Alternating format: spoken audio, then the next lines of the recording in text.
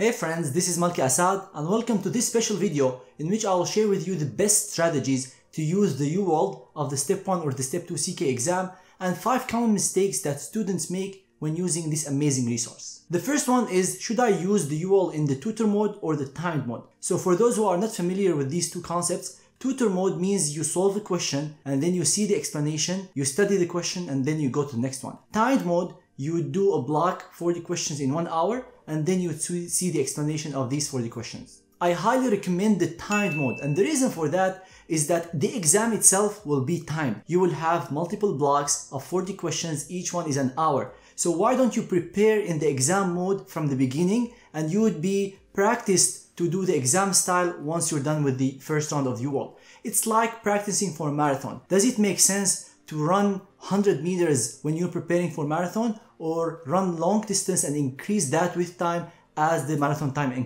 comes by? So that's why I recommend you study UWorld in the timed mode, because you'll be practicing on the exam style from the beginning.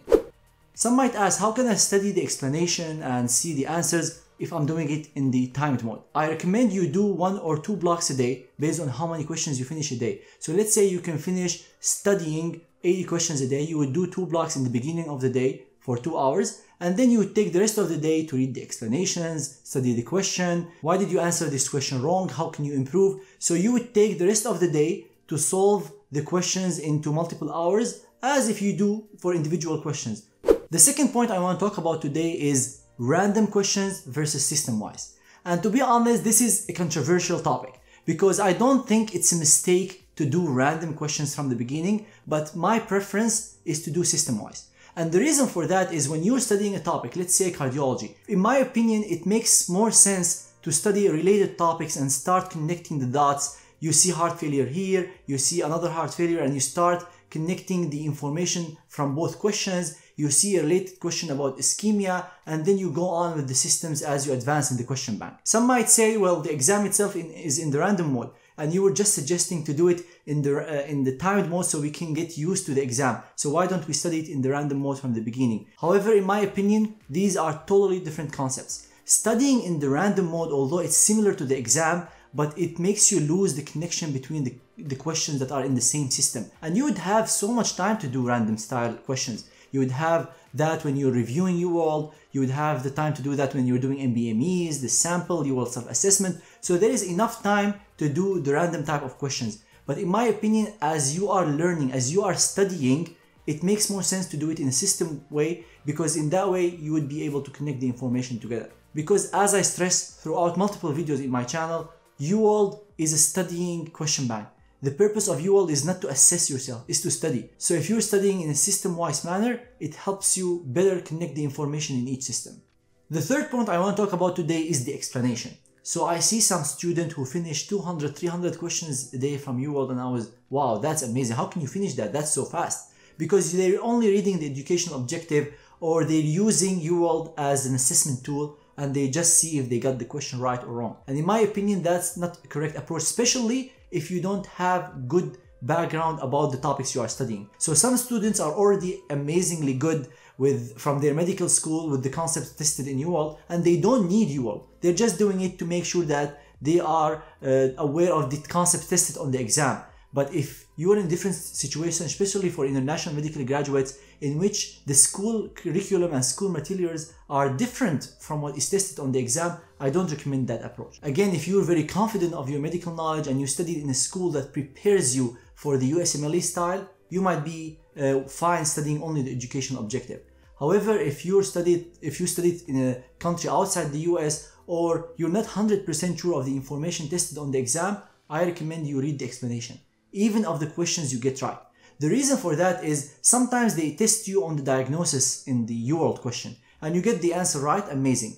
However, the explanation might include also the etiology, they might include other diagnostic tests, they might include the treatment, and these concepts you might not be familiar with. So by reading the explanation, you might get exposed to ideas, information that you don't know, and you would add it to your knowledge, and you might be tested on that in the real exam. So don't think if I got the question right, that means I know everything about the topic. You know a portion of the diagnosis maybe in this question because this is what the question asked about, but the exam might ask you anything about this disease. So that's why I highly recommend you read the explanation, so you increase your medical knowledge and you would be getting a higher score on the exam, especially for the Step 2 CK, because now Step 1 is going to be pass-fail, but Step 2 CK will be a score, and the score of Step 2 CK will be very important. That's why you need to expand your knowledge as much as possible so you get a higher score. The fourth mistake I see students make when they're studying UWorld is that they don't look at the wrong choices. And in my opinion, that's a mistake, especially for questions that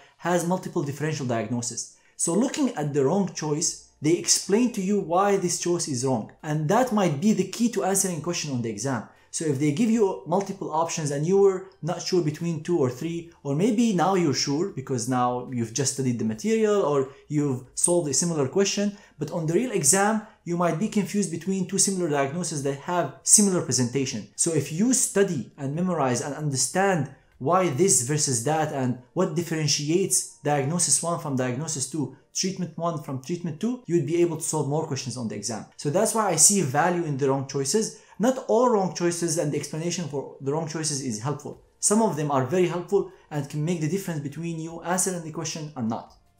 Finally, I want to talk about notes. UWorld is expanding exponentially. Now there are almost 4,000 questions on the UWorld Step 2, almost 3,600 questions on the UWorld Step 1. So it's extremely challenging to repeat the whole question bank after you go through the first round. And I can see from multiple students, from me myself, it's very challenging to remember everything from the first round of studying. So you need some form of review so you can retain the information that you forgot. So in order to do that, you need some form of minimizing the number of information you have from 4,000 questions to smaller number that you can review easily. And there are multiple ways to take notes and create a review format. And I made a detailed video on how to take notes for Step 1, Step 2 CK, but in this video I'm gonna go briefly over the main concepts in that video. And the first one is try to avoid writing down notes because it takes so much time, it's not efficient. So maybe you can use another more efficient format to take notes and review the materials after you're done with the first round. So in UWorld now, there is a notebook in which you can copy paste information, text, images, tables to a notebook. And that notebook could be divided into subjects, for example, cardiology, physiology, immunology. So the information would be divided by the system or the subject that you want to study. And when you want to review it, you can just go directly to that part and review it. Another way of reviewing information from UWorld is flashcards. So you can create flashcards like the Anki flashcards, but through UWorld itself. So you would have the question, you can highlight it, and then you can take it to a flashcard and create your deck, your specific deck for the questions that you want to review. The flashcards and the notebook are mainly for the explanation. But what if you want to review specific questions? Because again, it might be challenging to review 4,000 questions after your first round. So what you can do is you can flag questions. So let's say you went through a question, you solved it right or wrong, you found it challenging and you want to review it again. You can just flag it, and at the end of your first round,